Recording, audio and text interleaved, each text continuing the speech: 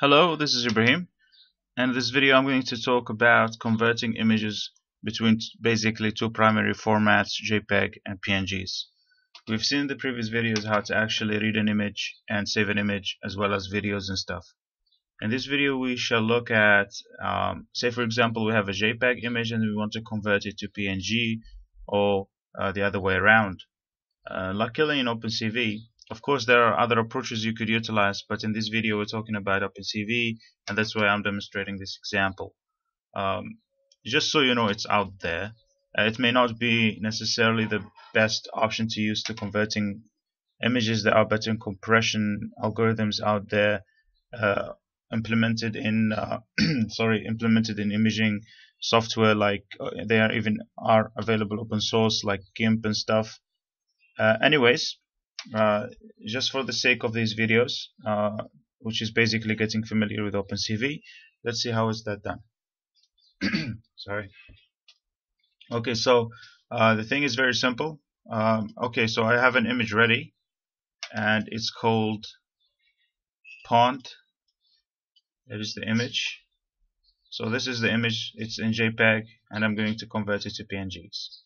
So the size may grow larger, may shrink. It depends on the type of image and as well as the conversion and the compression algorithms available.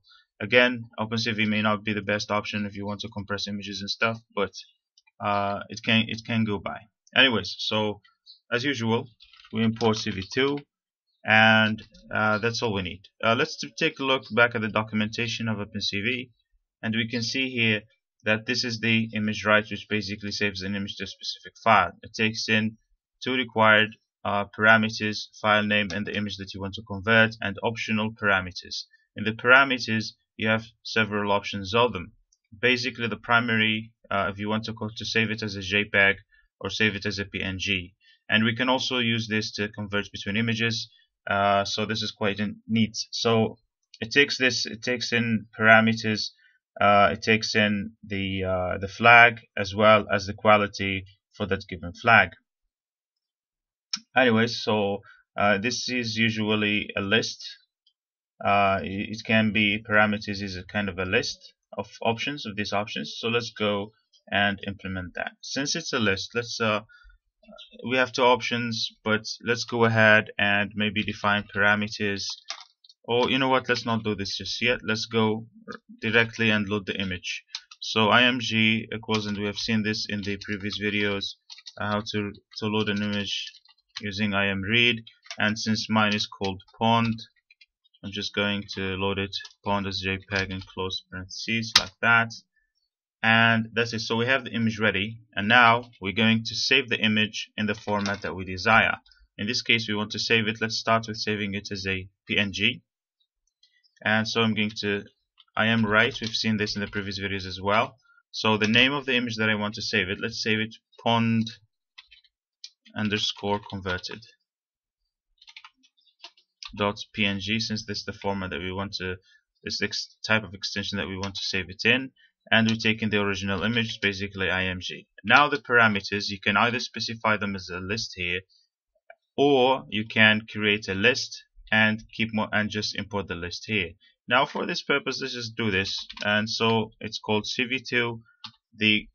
So we've seen the documentation what it's called as. So we're using the CV2 library.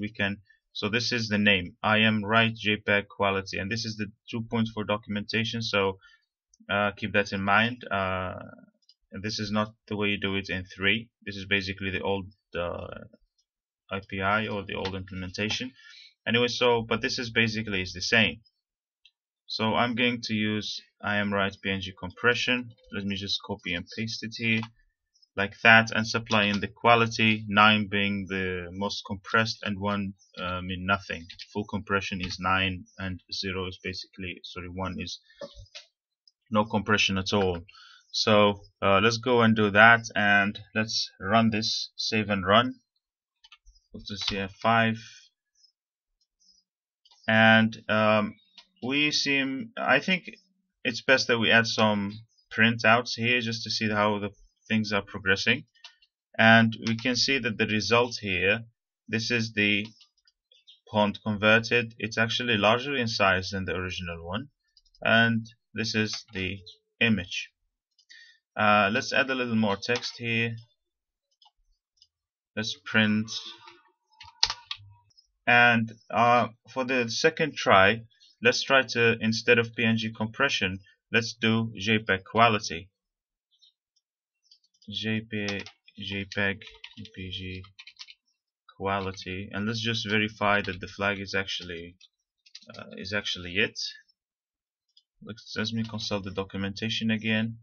I'm ready JPEG quality and takes parameters from 0 to 100, and let's do maybe like 10. I don't think it's for this image it will show, but let's go ahead and run this. So converting image and finished, and this is the converted image. It's actually larger in size than the PNGs, and we can see here that the extension, we did not change the extension, so it's the way it was.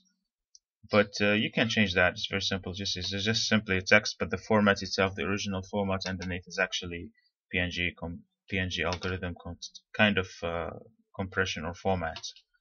Anyways, so that's basically about it, and I hope that's helpful. You can add more features to this, and in the next videos we'll see how to make this an executable, or rephrase the word, basically make it a console application where you simply add the commands and the user will output it in this video. So stay tuned for the next video, and I hope this was helpful. Feel free to check out my previous videos as well.